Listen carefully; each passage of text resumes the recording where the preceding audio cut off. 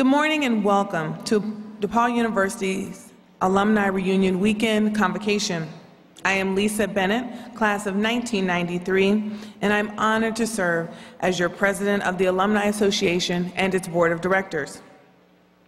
Please remain seated as we welcome the members of the Silver Reunion class, the class of 1984.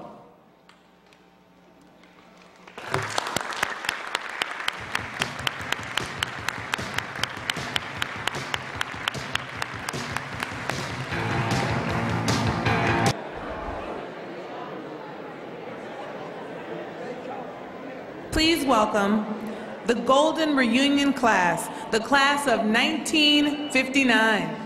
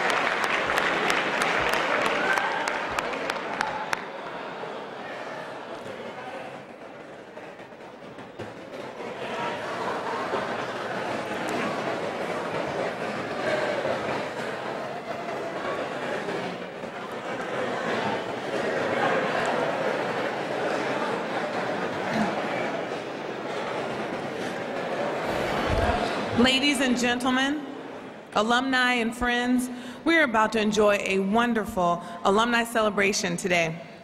The Alumni Weekend includes many wonderful traditions like the processions we have just experienced. Before we proceed, let us recognize alumni volunteers who have helped make this reunion weekend a great success. The names of the class chairs and the committee members are listed by class year in your program. In addition, there are alumni volunteers here for next year's 50th reunion planning to be celebrated in 2010. Will the volunteers present here today for both this year's and next year's reunions please stand so that we may thank you.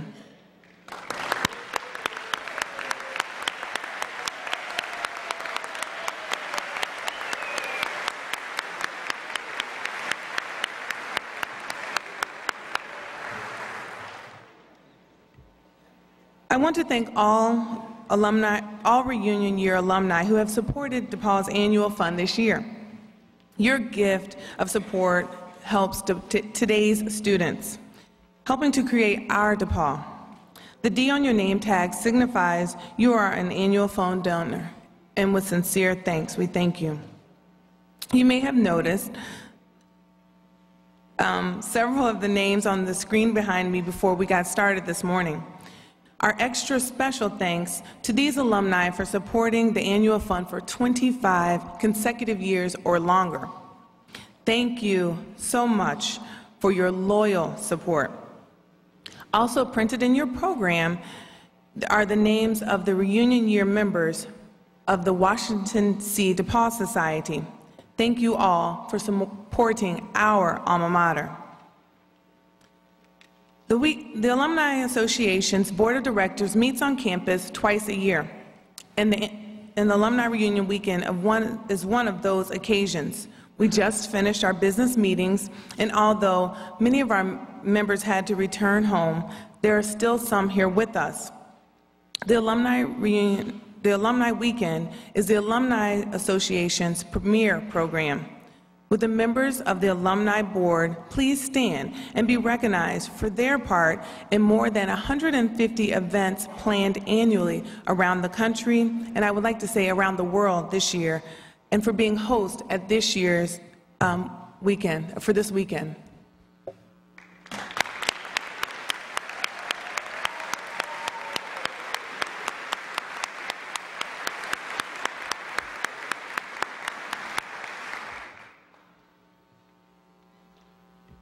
This group works tirelessly to support you.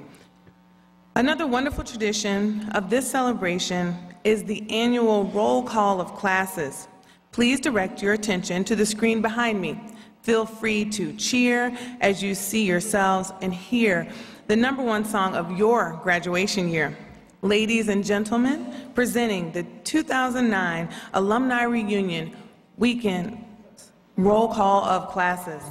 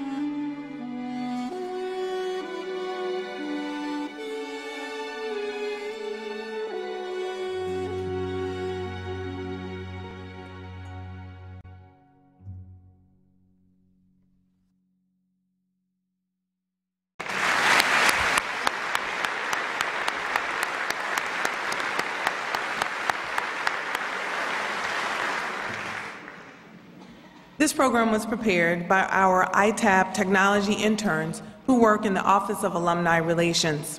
They downloaded the music and completed the research for photos in the university archives. One of those interns is Jordan Stefanoff, who is helping to run the show today. I think all of the interns, especially Jordan, deserve a round of applause for a job well done.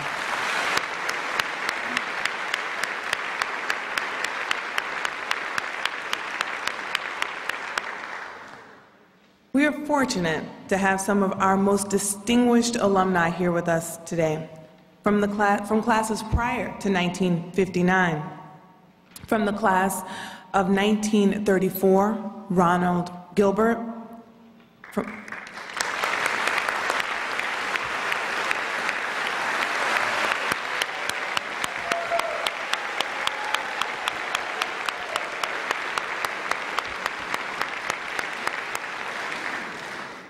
From the class of 1935, Dr. Robert Farber.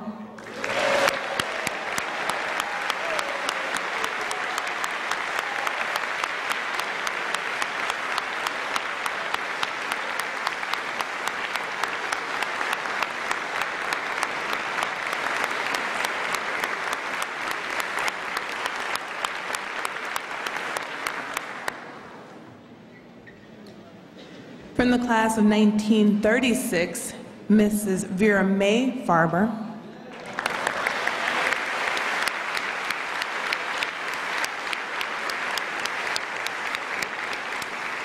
From the class of 1938, Dr. Forrest Fuller.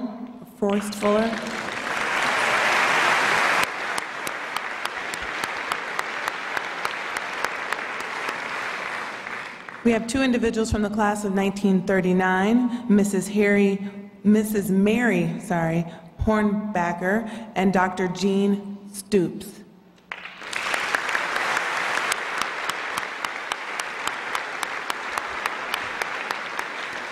There are 5 members from the class of 1944 here to celebrate their 65th reunion and 13 from the class of 1949 to celebrate their 60th reunion. And we have at least 28 members from the class of 1954 joining us to celebrate their 55th reunion. Would you all please wave to your fellow alumni or stand and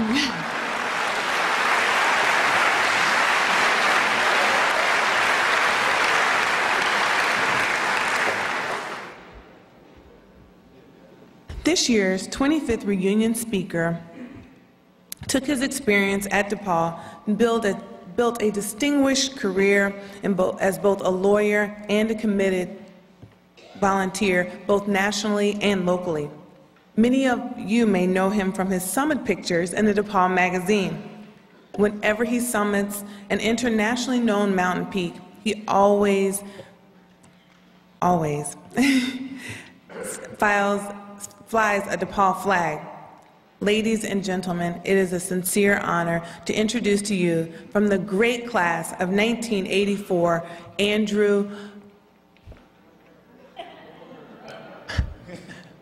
I practiced this, I promise, a million times. Andrew.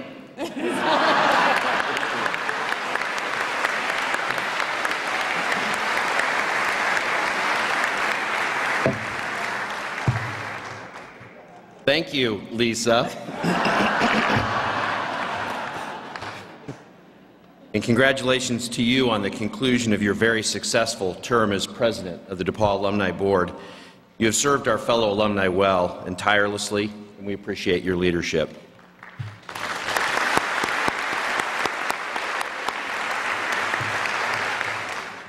To fellow members of the DePauw family, alumni, faculty, and friends, greetings from the great class of 1984.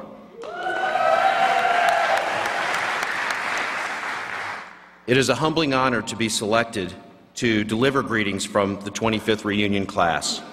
I am proud of my alma mater and delighted to be back on campus with my classmates to reflect on such a meaningful, magical, significant time in our lives that had such a deep impact on all of us and is still such a strong influence many years later. It's not as though one has a choice in the matter, though, for when asked by the new president of the university to deliver this address at his very first official Alumni Weekend, President Casey, please pardon our awkwardness in addressing you this weekend, as this is the first time in our lives that our university president is younger than us. From the class of 1984, allow us to welcome you to our DePauw family with our sincere wish for much success and long service in the faithful toil on behalf of our alma mater. We have commended to you a strong, relevant, and necessary institution that means a great deal to us, which we expect to be preserved and elevated under your watch. We look forward to great things from you for DePauw, and when called upon, I trust you will see our class rise to the occasion. And when the mantle of leading our great institution becomes heavy, I commend to you the charge of Henry V in the history play of the same title by Shakespeare. Then imitate the action of the tiger, stiffen the sinews, summon up the blood, disguise fair nature with hard-favored rage. It is also an honor to be present for this special weekend with the distinguished and accomplished class of 1959. From our earliest days on the DePauw campus, we were mindful of your leadership and accomplishments. With classmates whom I have had the pleasure to know, such as Gay Burkhart, Tom Hessian, Andy Payne, Charles Watson, and Bob Wessling, you have for a generation represented and uplifted DePauw with your long and distinguished service. You embody the words of the author Chaim Potok in his novel, The Chosen. A span of life is nothing, but the man who lives that span, he is something. And then there is Dr. Joe Allen. I will probably recall for the remainder of my days the inspiration and pride we all felt that cold Veterans Day morning in 1982 when you lifted off from Cape Canaveral on the first fully operational flight mission of the Space Shuttle system aboard Columbia. The Indianapolis Star captured in a photo our fraternity living room packed with awestruck undergraduates cheering your ascent to the stars. It reminded me of that great anthem that our generation so enjoys, Blinded by the Light by Manfred Mann. Mama always told me not to stare into the eyes of the sun. But Mama, that's where the fun is. You, your father Perk, brother David, and your children all for decades have served DePauw in so many roles, and our school and we have been enriched by it. We salute you and the class of 1959.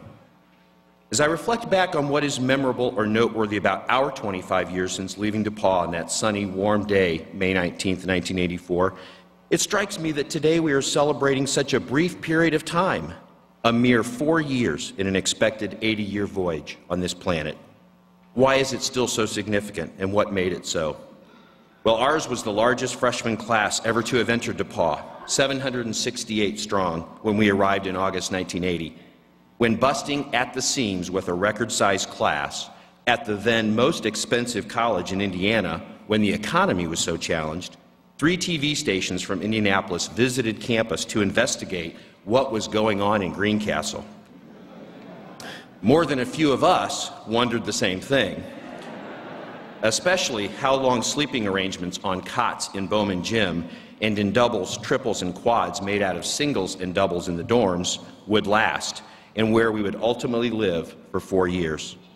We arrived in Greencastle as leaders from our own smaller spheres, predominantly from suburbs and small cities all over the Midwest, strong, determined, and believing that we could find a place and a purpose at DePauw, and anticipating a bright future in the world community after.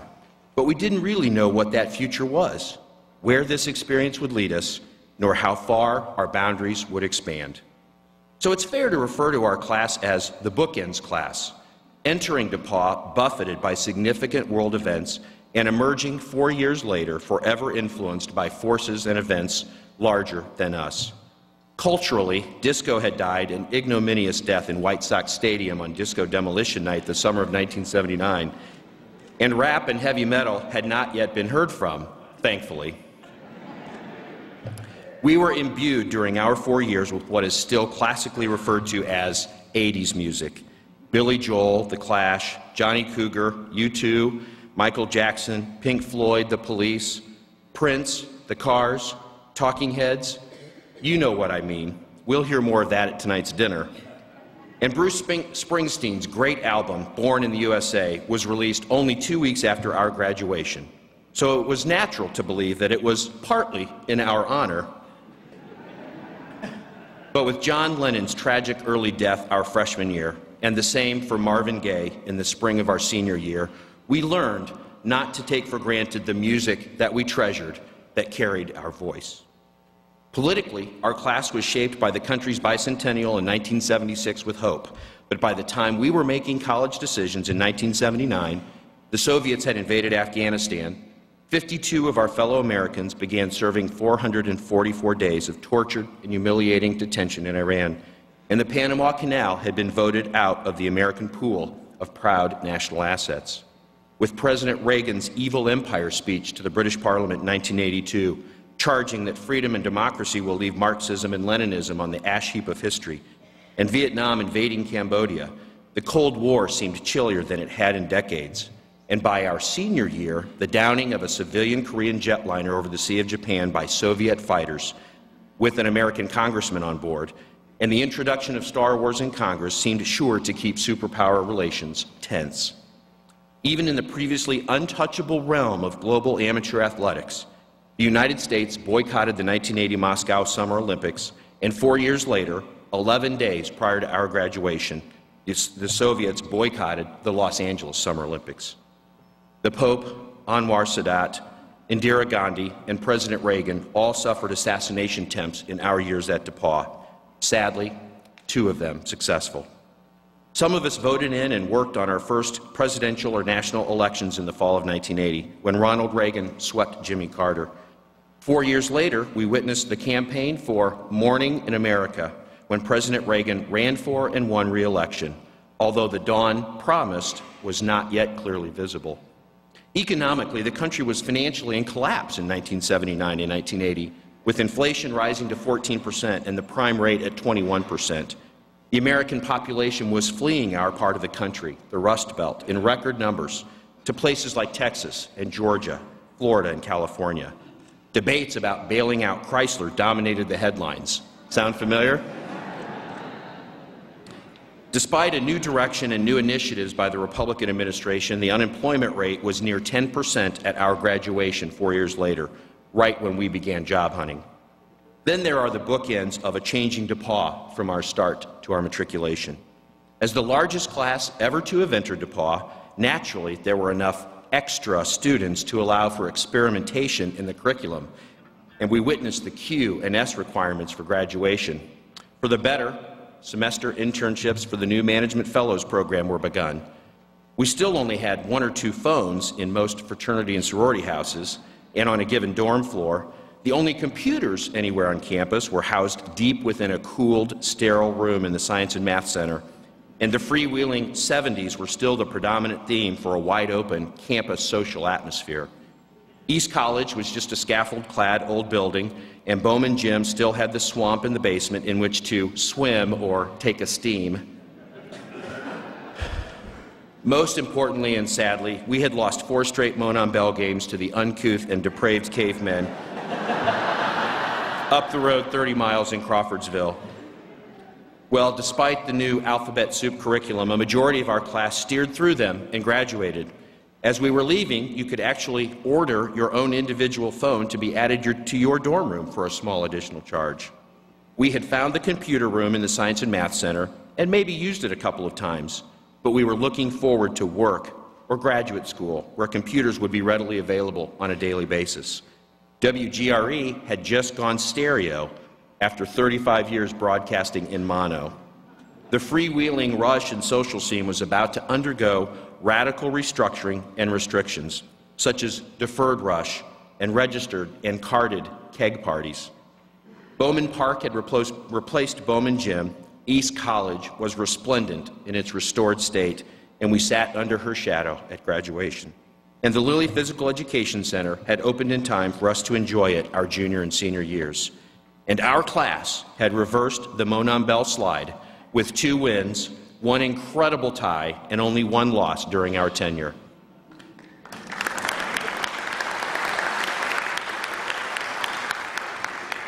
What transpired in between as a result of these bookends, we experienced 4 years of intense change and transformation into adults and citizens of the world. We reached beyond our boundaries and what we knew and what we thought we could become when arriving at DePauw. Through hard work, intense study, constant interpersonal exchanges, and only occasional social excesses, we questioned, doubted, explored, stretched, and amended our morality, our physicality, sexuality, spirituality, and certainly our normality. To a degree that we were much different upon leaving DePauw than when entering, I suggest to you for the better and ready to make our grand entrance onto the world stage. It's important to recognize and offer our gratitude to the faculty for the significant role that they played in our transformative experience.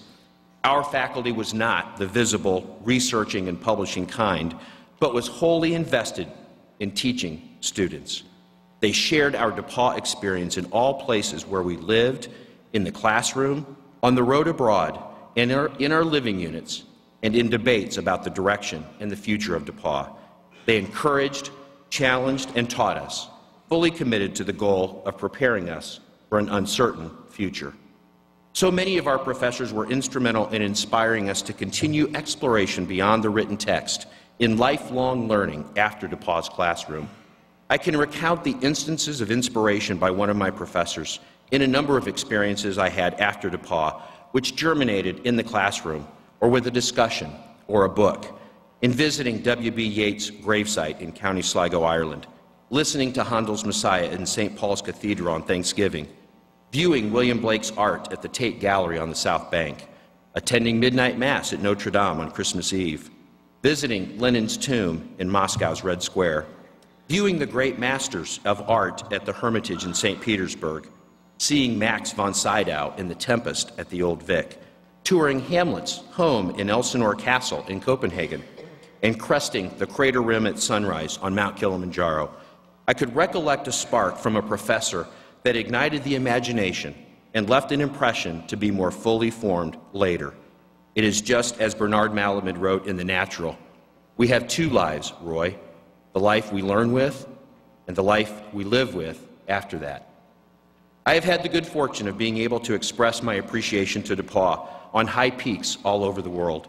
This public symbolism is similar to the many subtle ways that my classmates celebrate and superbly represent DePauw in their everyday lives, in their homes, at work, in places of worship, and in their communities. My mantra at the advent of turning 40 several years ago, still misunderstood by many, including my spouse, has been from that great Stoic Roman Marcus Aurelius. It is not death that a man should fear, but he should fear never beginning to live. Not settling for the ordinary, I've unfurled my DePauw banner atop the tallest peaks of 3 continents, Africa, Europe, and North America, and on a handful of other worthy peaks in South America, France, and the American West, as a show of thanks to a university that was true to its classic liberal arts mission of instilling in us a sense of exploration of what it means to be a human being, of having a life worth living. As there remain other physical peaks to inspire me over the next 25 years, for all of us there remain accomplishments to be realized, goals to fulfill, and intellectual and societal peaks to master. Our alma mater has prepared us well, and we have the time and resources yet to expend in our quest. Class of 1984, our time is not yet over. Our stories are not yet fully written. Our legacy is not cemented, and our symbols are not yet completely drawn. We are in a position to finish strong and contribute our own individual and collective stories to DePauw's history. I trust that you will do so masterfully as you have these first 25 years. As wrote Henry Wadsworth Longfellow, lives of great men remind us we can make our lives sublime, and departing, leave behind us footprints on the sands of time. Here's to you, old DePauw.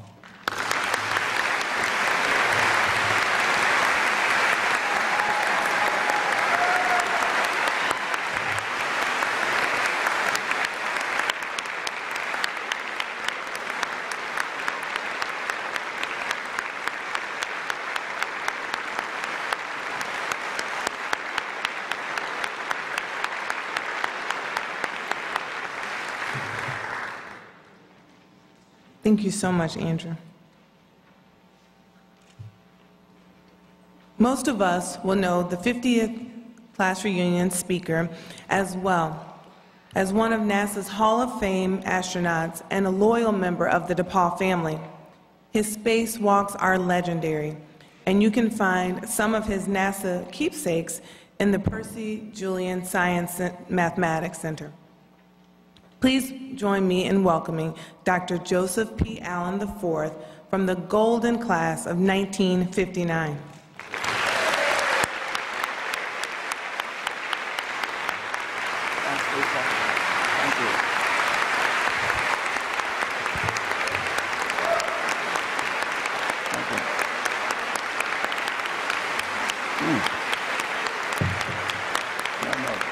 Thank you. Thank you.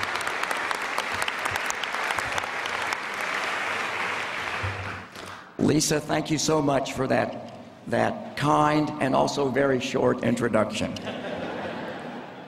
It's a distinct honor to represent the great class of 1959 here at our 50th. 50th.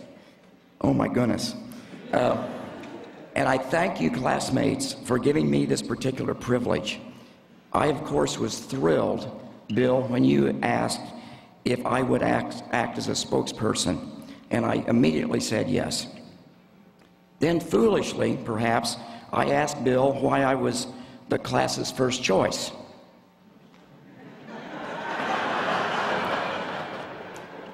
He hesitated. Joe, he said, we all were on the campus when Sputnik was launched in October of 1957. And just as we returned to DePauw in the fall of '58 for our senior year, the Space Act was signed into law by President Eisenhower. We definitely wanted to go with the space theme, but to be truthful, Neil Armstrong was our first choice.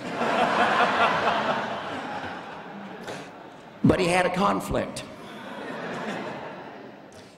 Bill, I know Neil Armstrong very well, and I'm doubtful about his conflict. They do not have a Saturday morning bowling league in Cincinnati, Ohio. And Neil is not a bowler. Nonetheless, I gladly serve as the speaker, as I did for our 25th reunion 25 years ago.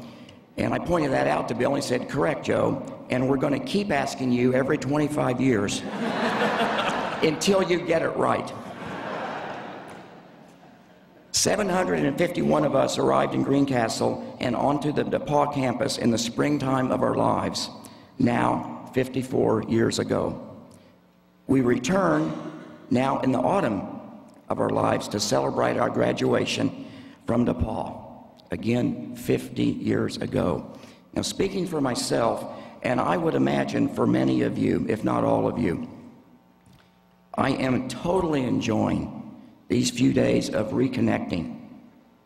But all the while, I hear this little boy's voice in the back of my head whispering, 50 years, good grief. What in the world has happened, and where has the time gone? It's remarkable. As DePauw students, many of us had the fun of taking the terrific course entitled Living Language, taught by beloved Professor Jerome Hickson. From that class, we know that reunion derives from a Latin root meaning a great coming together to see who is falling apart.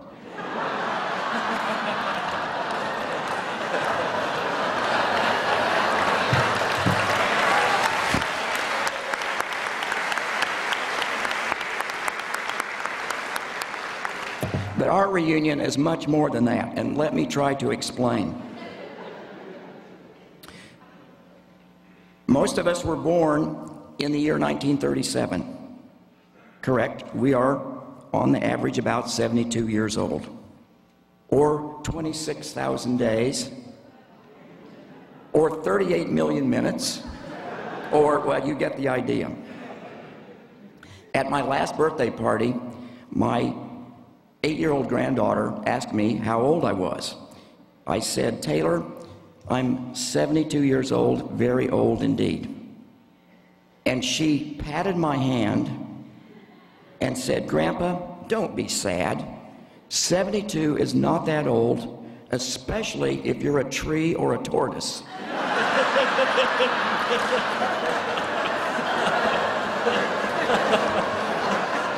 I felt better immediately. Andy, I so enjoyed your remarks, and remember the times you described as though it were only yesterday also. But I suspect that you and your terrific classmates think of yourselves as early middle-aged, and probably think of us as seriously older. Well, I have some news. It's quite the contrary. We think of ourselves as middle-aged and of you as unseasoned youth.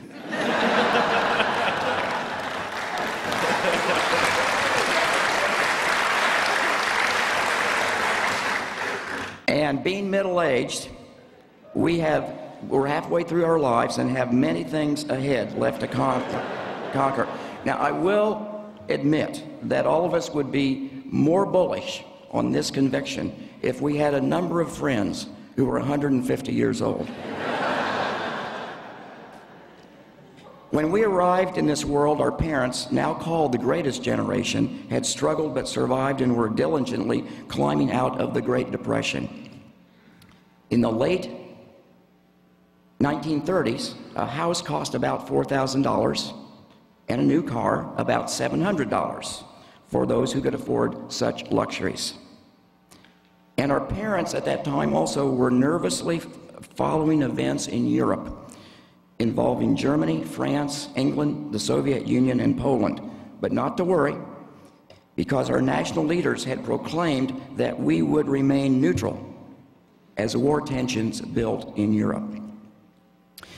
Interestingly, in 1939, Enrico Fermi split the atom, and soon after, Albert Einstein prepared a letter to President Roosevelt explaining that if atoms are split in chain reactions, weapons of mass destruction could be built. Now, Einstein himself did not coin the term WMD, weapons of mass destruction. That term, sadly, was coined by naive national leaders in recent times. We, of course, were oblivious to all of this, and we became known as the silent generation. In looking back, we had a lot to be silent about. They were terrific times in which we grew up. We graduated from DePauw 50 years ago, and although at DePauw 50 years ago we were still studying vacuum tubes and simple circuit designs in physics classes, the microchip, which is the forerunner of the microprocessor and the heart of all of today's electronics, was being invented in that very year. And even more remarkable, pantyhose were introduced.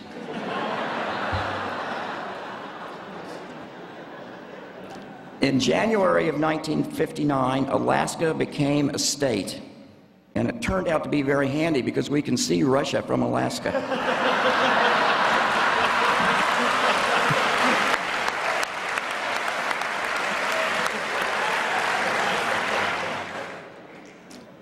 And interestingly, just after our graduation, Hawaii became a state, rounding out the complete set of 50, a number that has held steady for 50 years.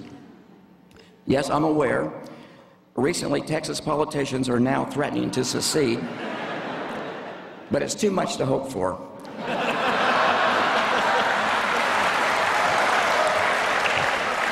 And also, no worries, because our President Obama is already interviewing Cuba as a possible replacement.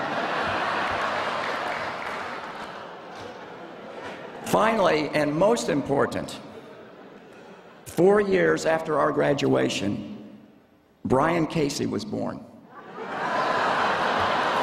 What's that all about? Thus, I have the additional honor of introducing you, Brian, to this extraordinary class. And we are so happy that you're here at DePauw. And never mind your youth, the passing years will cure that. And please keep in mind that we have given you pretty much a near perfect university.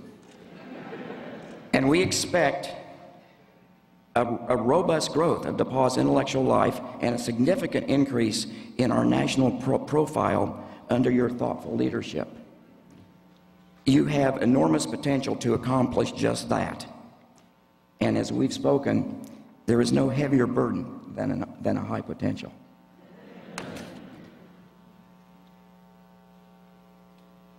Also in 1959, Ford's Edsel was officially declared a flop. But our graduating class was officially recognized as an extraordinary class, not just by us, but by our professors as well as our proud yet totally unbiased parents. And as is often the case, our professors and parents were totally correct. But we're not here to brag about our collective potential 50 years ago. Rather, we're here to celebrate the uncommon success of our class members over the course of these last 50 years. And I'm being honored by my classmates as being assigned their speaker this morning, an assignment given to me perhaps because for 20 years I had the world's best job title. And for 3 weeks of those 20 years, as an astronaut, I also had the world's best job in this world and the best job out of this world.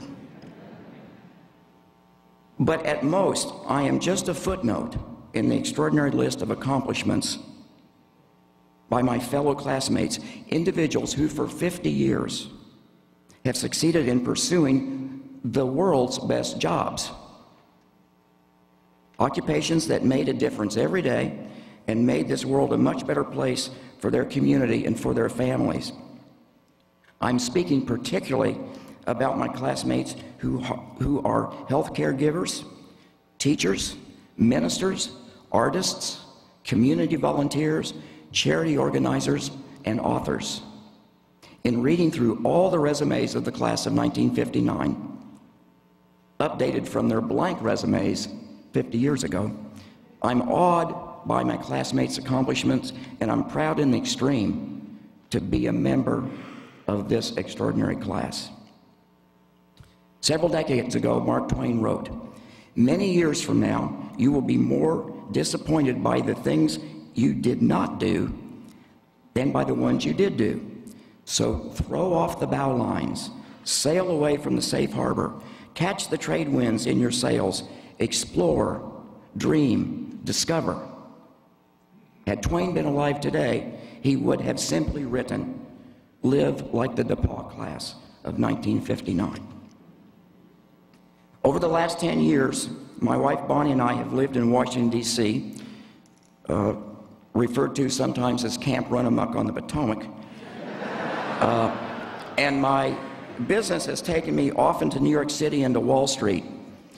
In sharp contrast to our upbringing and DePauw education, I found myself in the company of powerful individuals who epitomized living by the mantra, drink, swear, steal, and lie. 4 golden words that I live by. Being well versed in the English language, we DePauw graduates know exactly what those words mean. And several of our national leaders and a distressingly large number of those in the financial world have severely weakened our nation by living exactly the meaning of those words. But we, DePauw graduates, DePauw alumni all, have the advantage of a DePauw ethic and a DePauw education. And here's how we've used those words. Drink. Every day drink deep from the cup of life, for you never know how many days you will have. Learn every day as though you will live forever, but enjoy every day as though you will die tomorrow. Swear. Every day swear to do your very best for yourself, your family, and for your community. They are the ones that matter. Steal. Every day, steal just a few moments to do something special for someone less fortunate than you, for the world is filled with the less fortunate. And finally, when you lie down at the end of every day, take just a minute to give thanks for the blessings that have been yours, including your DePauw education. However old-fashioned it may have been by today's educational standards, this education enabled us to be reliable and successful leaders in a world always in transition and often in chaos. And we, the class of '59, can assure you that a DePauw education endures for at least 5 decades and can take you on grand adventures, spiritual, intellectual, and sometimes physical, across vast distances. A DePauw education travels very well indeed. Thank you, DePauw University. Here's to you, class of 1959, and here's to you, old DePauw.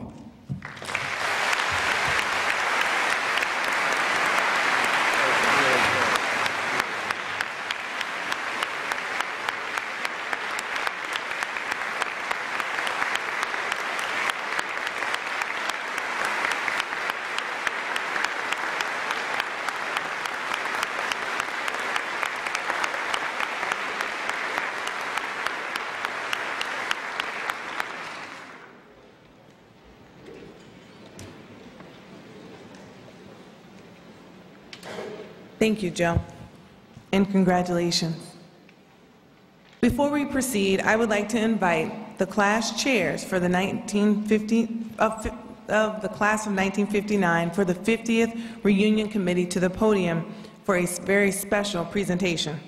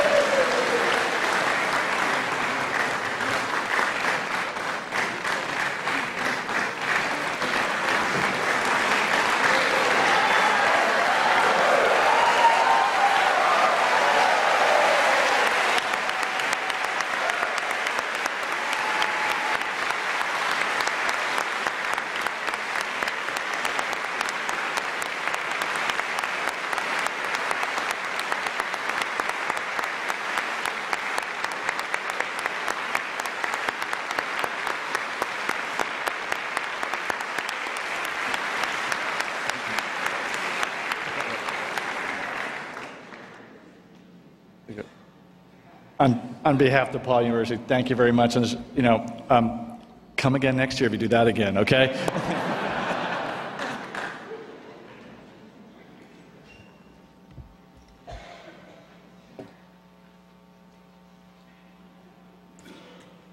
I have the privilege of inducting new members into the Indiana Asbury Society. The Society is an organization for DePauw alumni who have observed the 50th anniversary of their graduation from this institution. The Society is a special component of the DePauw Alumni Association, and its purpose is to recognize our senior alumni and to strengthen their affiliation with the university. Those eligible for membership in the Society are alumni who are or who have already observed their golden anniversary of their graduation from DePauw University.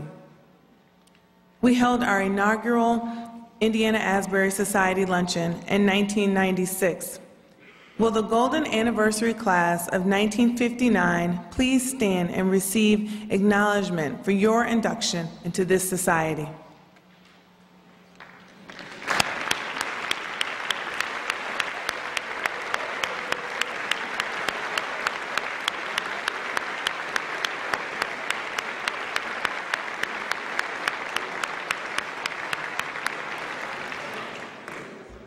Thank you.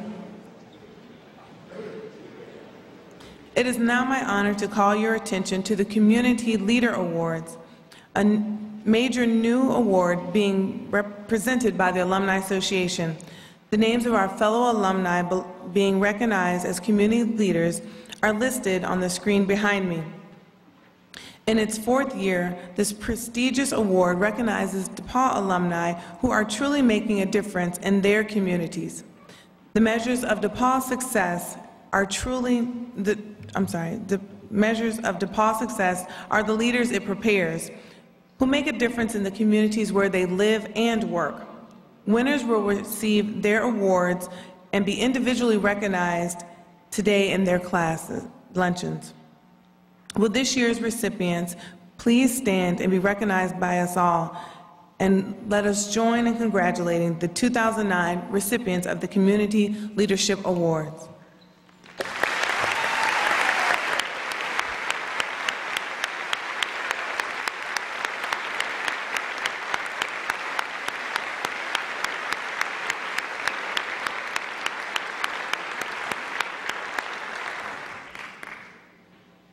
Our Alumni Association Board of Directors is proud to recognize another vital group of volunteers, our regional alumni leaders. Today we acknowledge recipients of the first Outstanding Regional Club or Council and Outstanding Regional Volunteer Awards. These individuals and collective regions of volunteers have excelled in engaging alumni in their region. This year's inaugural recipients are Betsy Crouch, President of the New York Regional Alumni Council, and Bob Burney from the Washington, D.C. Alumni Council. The outstanding council or club for this year is the Indianapolis Regional Council, which under the guidance of Kelly Smith and Mike Bogers launched a new monthly power networking lunch program that has been replicated in other regions. Congratulations to our volunteers.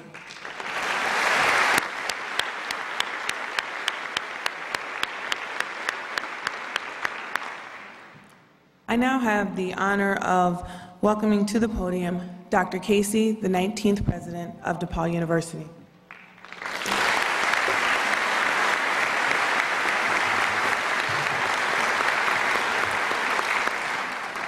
Thank you, Lisa.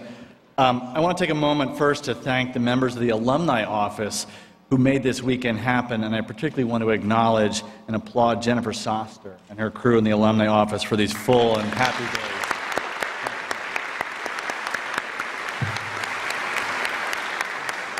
I also really want to thank the alumni volunteers. I ran into one of them last night at the Duck, and she goes, you know, it's a lot of work. So, thank you all very much. I also want to now acknowledge all the alumni who have returned to DePauw for this weekend. I firmly believe, indeed I know, that DePauw is made stronger when alumni return. For beneath all the tents and besides all the runs to Marvin's is the reaffirmation of the central tenets of this university, that we are a community and that we're made stronger when we convene and reconvene, converse and reminisce. And in a world of electronic connections, there are rare moments when we can make real connections and reconnections. It's just these connections that I hope you remember about DePauw and that you feel this weekend. And perhaps having a garlic cheeseburger at Marvin's may not seem like the most profound thing you do this year or next, and maybe having a beer or two at the Duck may seem unimportant, but at some level it is important. Unless you ordered a light beer, then you really aren't contributing. As you may have seen in the program for this morning's event, my talk is entitled Welcome to DePauw. And even though I've been here nearly a year, this still feels odd to me. How is it that I'm welcoming you, the alumni, back to DePauw? How can I be welcoming you when I've just completed my freshman year? So I thought I would begin today by offering a few reminiscences of my own first year here at DePauw. As I've said in a number of venues, one of the first things I wanted to do this year was to listen to DePauw and to learn from it. So I made that my first and my most important task. As just one part of that effort, I arranged this past year to have dinners in every dining hall as well as in every fraternity and every sorority on campus. This was either ambitious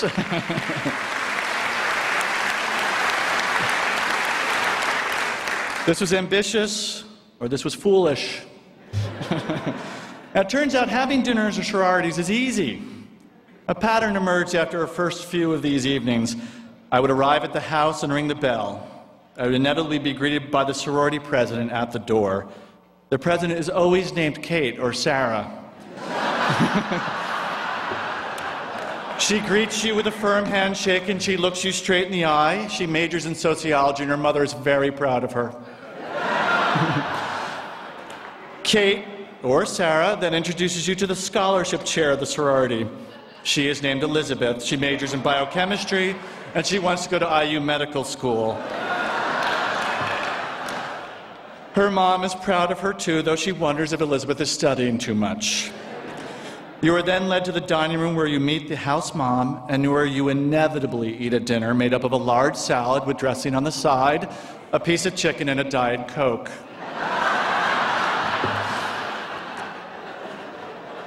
You talk with all the sorority sisters who are all wearing pearls. You thank them for a nice evening, then you go home.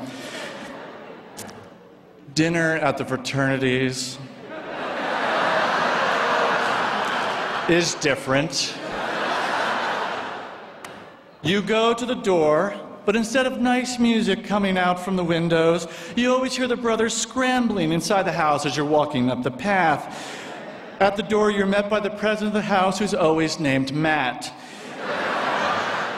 He always is wearing khakis and a blue blazer, and instead of introducing you to the scholarship chair, you're introduced to the rush chairman, who always has a nickname, like Mojo, or Flounder, or Skip.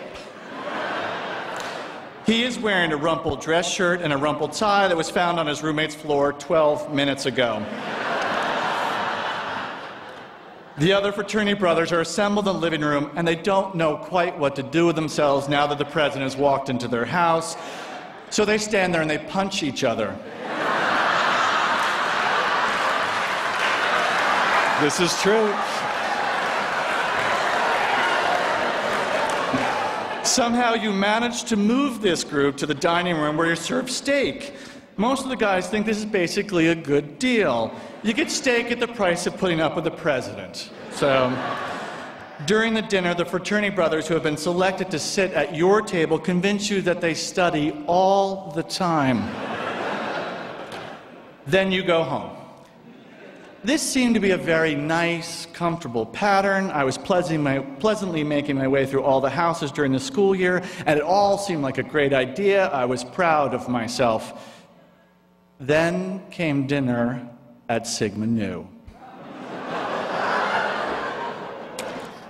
I was prepared for the typical night when I walked up the path to the house. I knew, though, that things were different when I walked in the front door. Instead of a group of fraternity brothers hanging back awkwardly, I was greeted instead by a very excited group of young men standing right inside the door.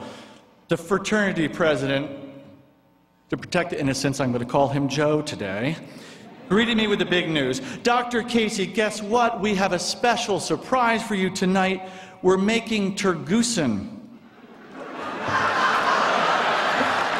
What is turgoosen, you ask? I, too, was baffled. Joe, the president, then led me and all the brothers into the kitchen where I met another Sigma Nu who was acting as a cook for the evening. The kitchen wasn't clean, I want to point out, but let's call the cook, we'll call him Chuck. Chuck then explained to me and all the gathered brothers how one makes a turgoosen. You start with a large turkey, let's say a 25 to 30-pound bird. The night before the dinner, you completely debone the turkey and lay the bird flat on a table. Then you place a layer of stuffing and a few sticks of butter on top of the now flattened turkey. Then you place an entirely deboned goose on top of the turkey. Apply another layer of butter and stuffing, then you place a deboned chicken on top of the goose. With string and some wire, you reassemble the bird, so they now look like a very, very large turkey. You put this in the refrigerator and you prepare to cook it the following morning. Chuck, the cook, explained that they had followed all the assembly instructions perfectly the night before, but somehow, because they had slept late, they had started the cooking process somewhat later than was ideal. Chuck, the cook, then signaled to two freshman pledges to get the turgoosen out of the oven. The two pledges went to the oven and pulled out the bird, or should I say birds, that were sitting in a makeshift pan. Unfortunately, the amount of fat these birds produce, combined with the butter, had filled up the pan. As the pledges brought the birds to the table, waves of fat spilled across the dirty kitchen floor. One of the pledges proceeded to slip to one knee, but managed to keep his hands in front of him. Somehow they managed to get the turgoosen to the table. Chuck, the cook, then produced a meat thermometer. He then noted that he had read on the internet that you should never serve poultry at anything less than 150 degrees. Look, he said, pulling the thermometer out and putting it in the middle of the bird, it's nowhere near 150 degrees.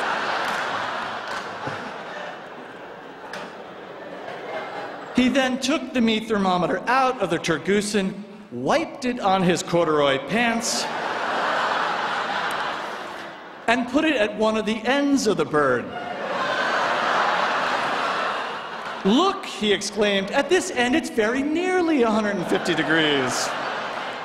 A cheer erupted from the Sigma News gathered there. Joe, the president, declared the turgoosen cooked. The two pledges then picked up the pan, brought the turgoosen into the dining room. Chuck, the cook, then produced a large knife and proceeded to carve off a roughly 6 to 8 pound serving and placed it on a plate. Joe, the president, turned to me, handed me the plate, told me to sit down at the head of the table, and said, Dr. Casey, would you please do us the honor of eating the turgoosen first?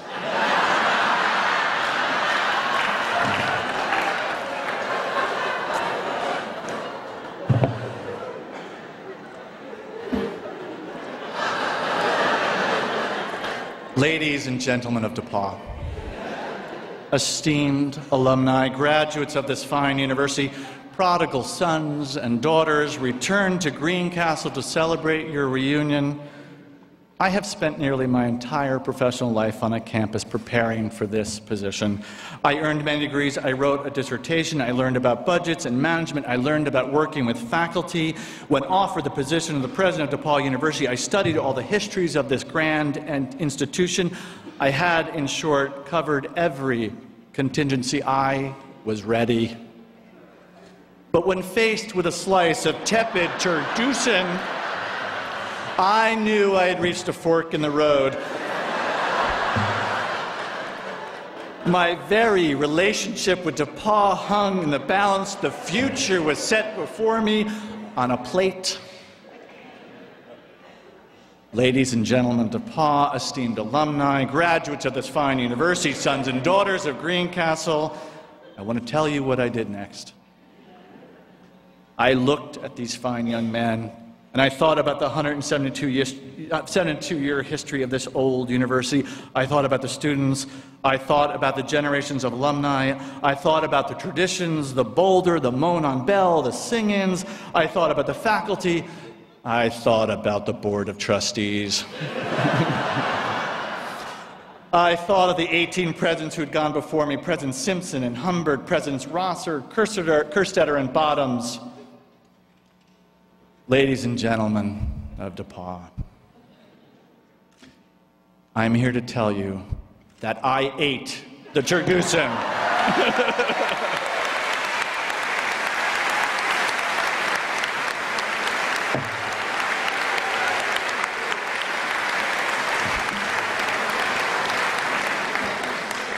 There are so many more moments I could describe, much less dire than this. of how one can listen to DePauw. I can tell you at the Sunday suppers I had with students, they could sign up in the union during the week, and the first 10 who signed up would have Sunday supper with me at my house. I can tell you about the time I auctioned off my house for a sorority pool party for a weekend. And I can tell you about the thousands of ways in which I try to reach out and meet DePauw to listen to it. But in addition to listening to DePauw and meeting the faculty, the students, and the alumni, I took it as one of my responsibilities to think about how DePauw might move forward, building on what is unique and strong about this institution and seeing how it might be stronger. 3 important conversations began this year and continue despite some pressing economic challenges of this year. First, in my very first meeting with the faculty, I asked them to think about what changes or enhancements that could make this place the most exciting place to live and learn in this country. And if I didn't have that level of ambition for DePauw, you should ask me to leave. I suspect that when you think about what you learned at DePauw and how you learned at DePauw, you remember a small, intense community in which you knew your professors. You remembered long talks with them and with your fellow students, and you remember eating with your faculty members in their nearby homes. You remember talking with each other and engaging in real debate. So when I speak up to alumni, they always remember a level of engagement that was striking. There are many ways you can encourage such engagement when you can make students learn in vibrant ways. There's also a large number of ways in which you can get this wrong. It's been quite a long time since we as an institution have looked at our curriculum, our requirements, and our majors, the ways in which we ensure students know how to write, to speak, and to think. It's also been a long time since we asked how DePauw uniquely and well balances the liberal arts with preparation for one's career. The Indianas and Michigans and Northwesterns of the world, the universities that have programs in accounting and engineering and dentistry may have an easier time of explaining themselves than DePauw does. But I assure you, and I'm echoing what Joe Allen said, the liberal arts institutions actually prepare you much better for the long run than our pre-professional peers. We just have to make sure we educate our students extraordinarily well and that we are clear what we say we are and how clear in how we prepare our students. So this year our faculty and administration has taken a very deep look at what it means to educate students for our times. The next major conversation has to do with the nature of our campus and the ways in which we connect and don't connect to the town of Greencastle. One of the essential features of a liberal arts college is the size of DePauw. A college of the size of DePauw is the ways in which we run into each other, in which we learn. The Ohio State University covers approximately 15 square miles. It has parking for over 45,000 cars. Arizona State University just announced its intention to enroll 100,000 students. Penn State has one dormitory that houses more students than DePauw's entire student body. At schools of such scale, students are offered a variety of courses and a plethora of degrees.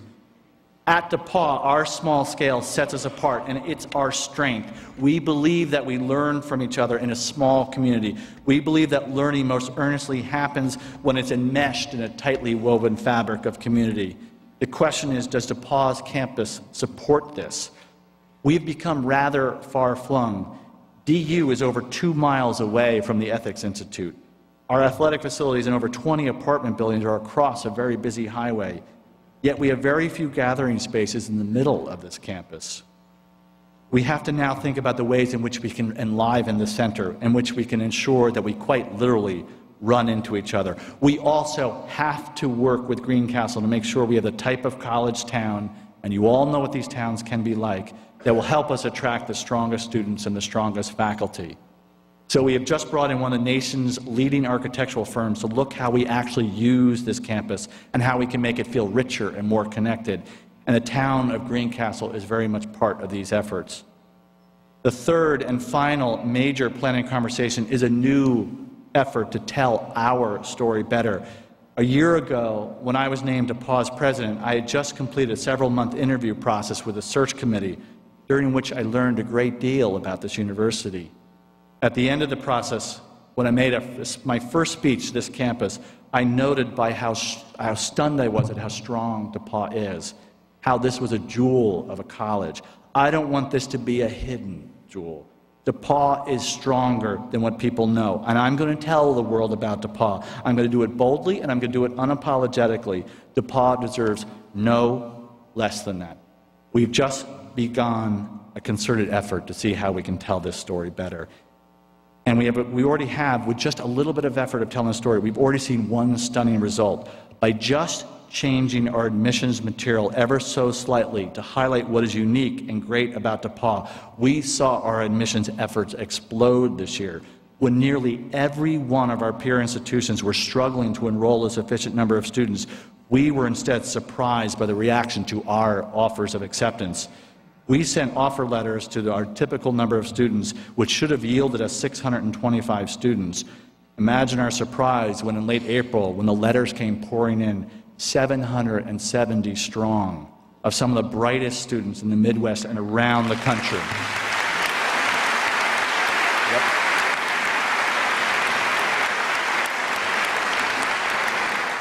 Every college president I run into is asking us what we did. My answer is always this: we just told the world how good we are. But beneath all these new planning efforts, I want you to know that it's the old DePauw, the heart and soul of this place, that we're really celebrating. In addition to a year of planning and moving forward, this is a year in which we revived old traditions and created new ones that celebrate this grand old university. We made a joyful noise about DePauw this year. We welcomed our first years this year by assembling them together as a class outside of Lucy Rowland Hall. We then led them through a march through the gates by East College and into the opening convocation. The students were greeted there by faculty in full academic regalia, and as they marched across campus for the first time as students and as a class, the church bells of all of Greencastle's churches rang, just as they rang in 1832 when this town learned that it had the right to establish a Methodist college. This year, as it was done in the 1920s and 30s, we had a midnight pancake breakfast for students on the night of the Monon Bell. It was fun, I tell you. And this year, on the night before commencement, we lit up East College, we put lights in all the trees surrounding the lawns, and we had a campus-wide dance called DePauw Under the Stars for all the students and their families. I left the event a little before midnight, and the families were still gathering and dancing. And so, this has been a year of old and new, a year of looking forward while honoring the past. I ask you today, as in years past, to be part of this conversation, to thinking about what DePauw is and what DePauw can be. You are sitting here as graduates of one of the finest colleges and universities in this country, a place that will look forward with careful planning and with courage. But it's also a place that has ghosts in its buildings and echoes of generations of students who came here and were changed here. So if you will indulge me for just a moment, I would like for you right now to participate in one of my favorite DePauw traditions. When you graduated, as was the case for decades, the then president of the university offered a charge to the graduating class. We had our commencement just a few days ago, and I read this same and ancient charge to our newest graduating class. And as I read it, I thought it could still guide any lucky graduate of this wonderful university. I want you to remember this charge when you leave Greencastle yet again after this weekend, when you go out in the world one more time. You are DePauw, and you should remember what DePauw once asked of you and asks of you again as holders of DePauw degrees. So may I ask anyone here who is a DePauw graduate to please stand so I may charge you once again. Please.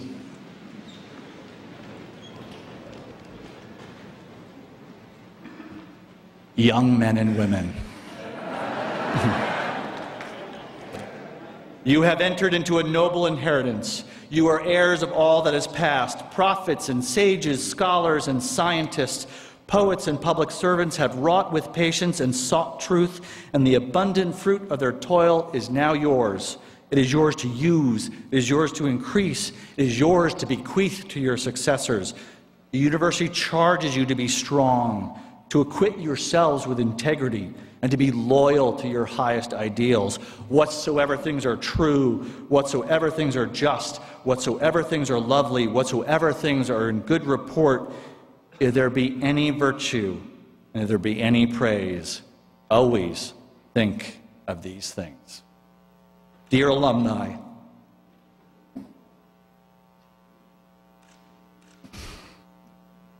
I am honored to be with you. I am guided by your history, by your achievements, and your love for this place.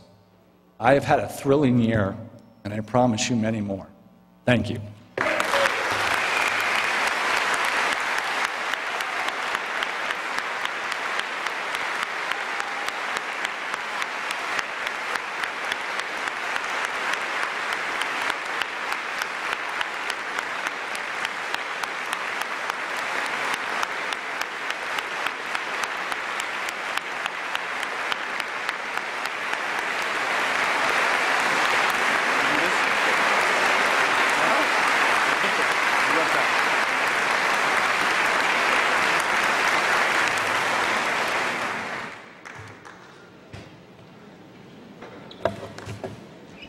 Thank you so much, Dr. Casey. I think we picked a winner. What do you think?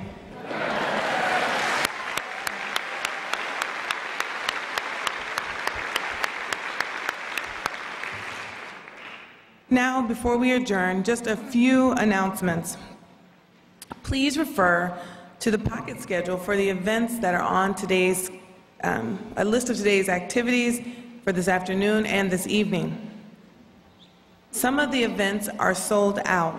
We kindly ask or remind you to please take with you your meal tickets, for that will be your key to eat.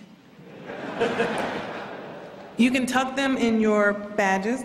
They actually have a little slip, so you may hold on to them. Please take a moment to note the time of your class photo, as well as when your living unit is open.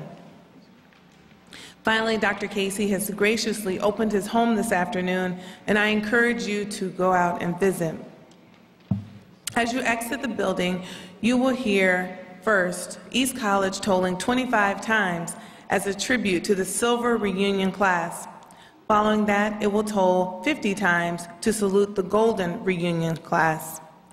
We would appreciate it if all people, all of the participants on the stage, would remain for a few moments for photographs. In addition, we ask the Community Leader Award recipients to join us on the stage for photographs. If you could line up over here, it would be easiest. Take the photos over here. Okay? As this convocation concludes, in advance of your reunion lunches with your classmates, the Director of Spiritual Life, Gretchen Person, will offer us both the benediction and thanks for our meal. Immediately following, you will enjoy a multimedia presentation of a newer song, Remember DePauw, written by Nancy Ford Charles and John Jakes, followed by the Toast of DePauw, which you may join in when you hear the familiar tune. And after that, please remain as we pass the torch. I actually pass the gavel. On this marvelous day of celebration, let us join our hearts in thanksgiving. Let us pray. Spirit of the ages and light of life, thanks be for this special alumni reunion celebration. We bow our hearts in gratitude for very special friends and memories that we cherish. We give thanks for the privilege of a marvelous DePauw education, the rich blessings we have known through the years, and for your strong presence with us in the good and the difficult times. We give thanks for the loyal support of alumni whose gracious generosity has helped to build and shape this university into the great institution that it is today. We ask special blessings on President Casey, the class of 1984 and the class of 1959, and upon all who are a part of the DePauw story, for all their accomplishments and for the ways individuals in these classes have inspired us to scale the heights and to reach for the stars. We offer our gratitude. We are also grateful for being blessed with exceptional potential for great service. We are grateful for the Indiana Asbury Society, for community leaders, the Alumni Board of Directors, regional alumni leaders, for outstanding council and regional volunteers, and for their leadership which benefits us all. May we all maintain a keen awareness of our calling.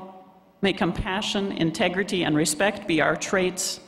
May we possess both a vision of our world made more just by our efforts and the strength to make it so. Bless the food we are soon to eat and those who have prepared it. May it strengthen us to serve in paths of peace. Amen. And now receive the benediction. Creating, sustaining, and renewing Spirit, bless us and keep us. Be with us today in our glad greetings, in our heartfelt thanksgivings, in our shared memories and conversations with friends, and in our bittersweet farewells. And when you leave this campus, go in joy and peace, and remember that you are blessed to be a blessing. Amen.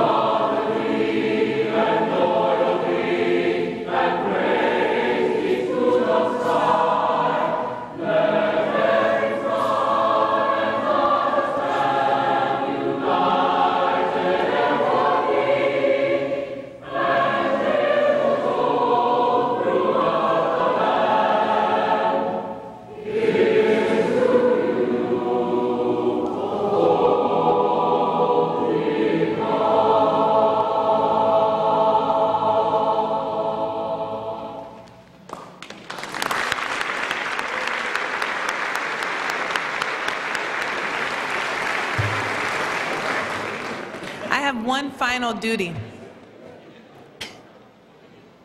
If Janet would join me. This is a very bittersweet time. I am very thankful for the opportunity to serve you all, and it has been a true honor. As the board completed its meetings today, I completed my 2-year term as president of that body. And now it is time for me to pass the gavel to a very accomplished alumna. Miss Janet Johns, class of, I was very good until just now, 1985. Janet, please join me.